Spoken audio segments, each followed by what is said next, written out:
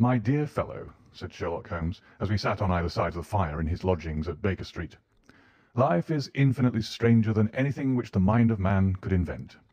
We would not dare to conceive the things which are really mere commonplaces of existence. If we could fly out of that window hand in hand, hover over this great city, gently remove the roofs, and peep in at the queer things which are going on,